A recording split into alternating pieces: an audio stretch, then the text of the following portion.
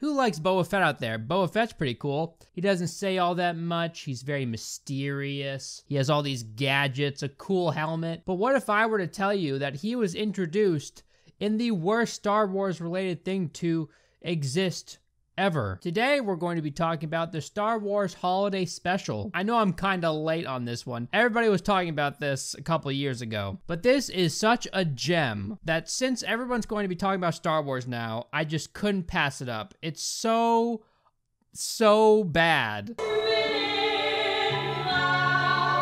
Could this get worse? I don't think this could get worse. It just makes sense to talk about the Holiday Special, because Christmas is right around the corner. Everybody's complaining about the rise of Skywalker. Well, guess what, guys? Daddy Elvis is here to remind you all that it could always be worse. And god damn it, it was much worse. So I made sure to record every second of me watching this thing. And oh my god, it is so boring at some parts. And despite knowing that I was being recorded, I couldn't help but look at my phone during some parts because it's so unbelievably boring. I know it was a different time back then, and maybe people were more patient, but oh my god, some of these scenes, it seems like they last for a lifetime. I could feel myself aging. God, is this gonna go on for like an hour? You know, before watching this, I was blissfully ignorant of Chewie's family, but you guys know George. He likes to explore literally every single centimeter of his universe. Down to every fine little detail. He's got to go in there with a massive microscope. Hey, what's this? Midichlorians are a microscopic life form that resides within all living cells.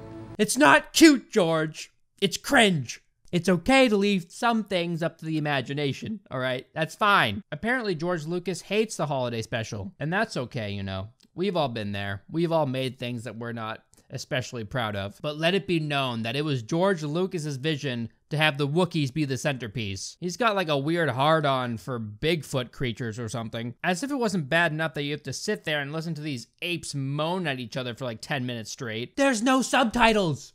So you just kind of have to guess what they're saying to each other. What are they saying? There's no subtitles. They're just going, meh, meh. So the special is based in Kashyyyk. You get to spend a lot of time with Chewbacca's family. There's Mala, Itchy, and Lumpy. Lumpy is a little legend. Look at the way he bounces down these stairs.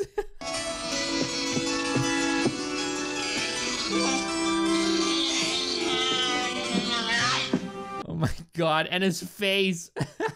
Itchy is just an abominable snowman with an underbite, and Mala is just tall girl in a furry suit. Lumpy watches like this dance performance on a small projector thing. It seems like it goes on for an hour, and I know they wanted to make it seem very futuristic, but the music is ear-grating. It sucks. What is this music?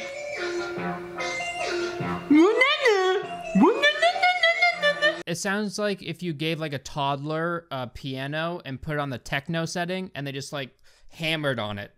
That's what you get. And the way Lumpy's looking at these performers, it's so weird. He's like, yes. Do it, yes.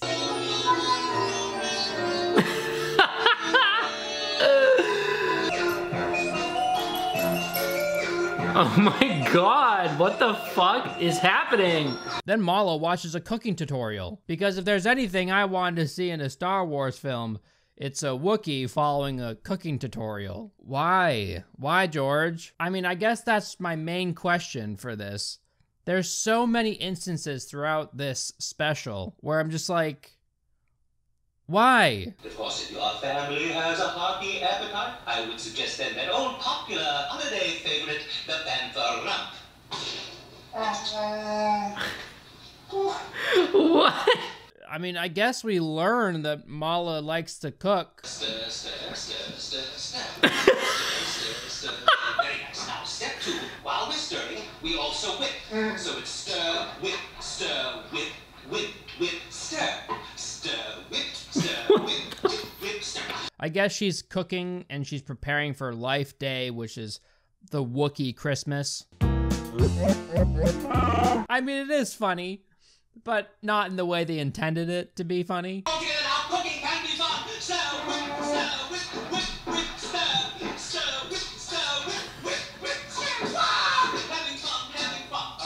Am I dreaming? Is this a nightmare? Stir, whip, whip, whip, stir, stir. Having fun, all right? Then, Itchy watches VR ASMR porn. I wish I was joking.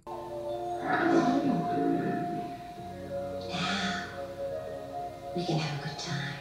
What? Is this VR porno? It's the weirdest thing ever created.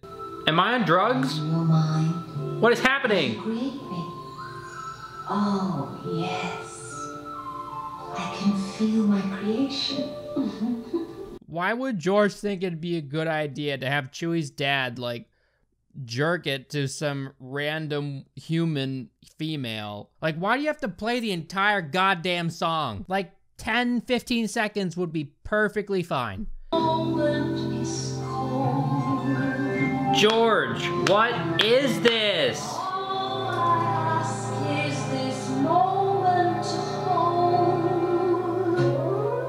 I can't believe this exists. When will this be over? I'm torturing myself.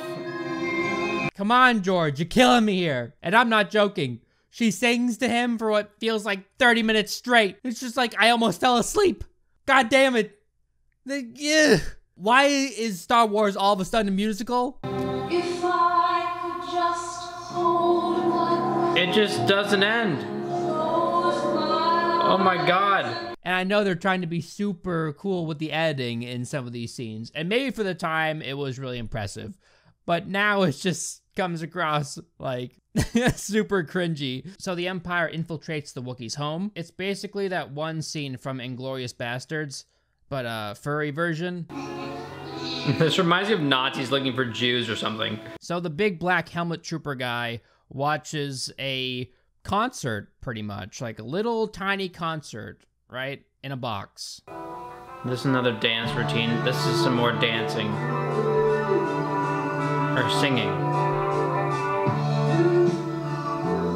Oh god, here we go. And he watches the entire goddamn concert. Like, they don't just show it to us for a second and then move on. It's like, we got to experience the concert, you know? We got to sit there right next to him and watch it, like the whole fucking thing. Can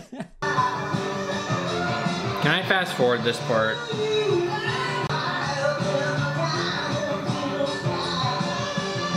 Jeez! Yeah, we really need to see the whole concert. This is what I want to see. This guy's really engrossed by this. He's like, yeah, this is awesome. Now, I don't know what it is about this special in particular. I mean, maybe George was just like obsessed with the little chessboard with like the real moving creatures on it. Maybe he liked that so much that he wanted to replicate that 1,000 times. What better way to do that than to make a holiday special, like a musical version of Star Wars, and just like put like 15 billion performances in it and have you watch the entire goddamn thing. Like, holy shit, I'm sitting there, I'm just like, I could have someone sucking my dick and I'd still be bored watching this. Come on, dude.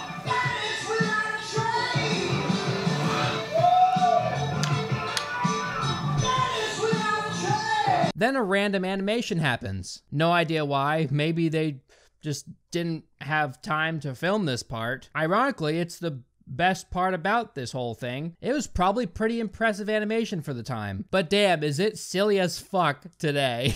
R2 is just made of liquid, and the faces of Luke and Han Solo are so goony. And this is when we're introduced to Boba Fett.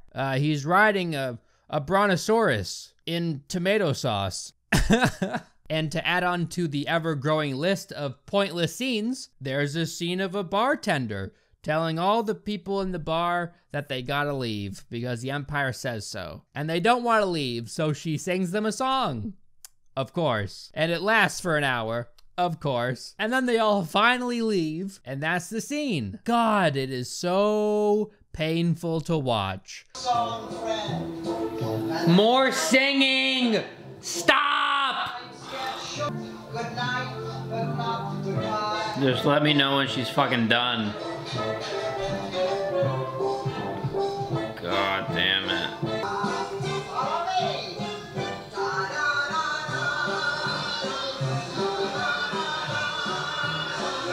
Gotta make this last, because this scene is awesome. I really want to see more of this. I mean, the scene didn't really serve a point, but let's be fair. Did any scene serve a point in this special? Now, you stay just as long as you want. Oh, and she hugs a massive rat, too. So, I just thought I'd mention that. I feel like this holiday special is just a culmination of a bunch of things that George Lucas thought would be cute in the Star Wars universe. He's like, oh, we haven't really seen Chewie's family yet. That'd be cute. Let's put that in. Let's center it on them, too, because everybody loves Chewbacca, right? Let's focus so much on the Chewie, like the one character you can't understand. So he took all these things that I thought were cute, right? And he just smashed them together. And then he just calls it this holiday special. Maybe George was really into all these musicians at the time, and he was like, they would really like to be in Star Wars, I bet. So let's put them in Star Wars. You know what Star Wars needs? It needs music. A lot of music, and a lot of really bad music, and needs to be playing for at least 10 minutes straight. That's what Star Wars needs. And it needs a big rat. Han shows up and meets the Wookiee family. He's very cunning, and you can tell because in this scene, he tricks a stormtrooper into tripping through a wooden fence. Like, he just kind of like falls through it.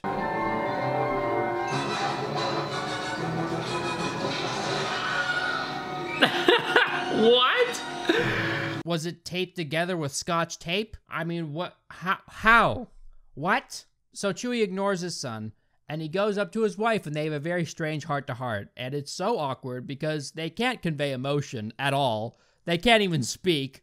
So what you have is just two people in bear costumes moaning at each other and staring at each other.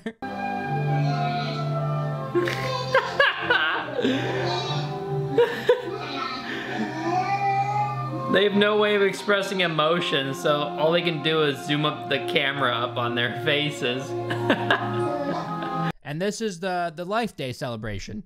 Where are they going? They're all walking into this big ball of light. Makes sense. And these dumb humans are there too. And Leia decides, hey, this is my celebration now, and I'm gonna sing. So, listen to me sing, everybody. No one asked for this, Leia. Shut your mouth! Today will always be a day of joy in which we can reconfirm our dedication and our courage, and more than anything else, our love for one another. So deep. This is the promise of the tree of life. So true. Oh God, more singing. No, more singing! Oh God. Please have Harrison Ford sing. That'd be so funny. And then it finally ends with the Wookiee family praying to Wookiee Jesus before eating their meal. Yeah, there you go. That's the Star Wars holiday special. I think it's so bad it's good. I think it's in that category, like with The Room, you know? You can kind of watch it and laugh at it, but at the same time, it's really boring. Like, a lot of it is really boring. It's also, like, really charming. I don't know how to feel about it. It's just so, it's so weird. Like, what the fuck was that, George?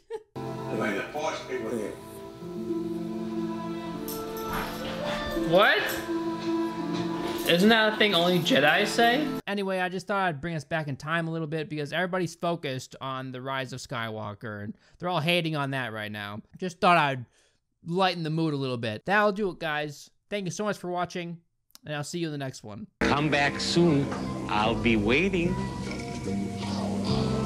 Stir, stir, stir. Stir, stir, stir, stir. Very nice. Now, step 2, while we're stirring, we also whip.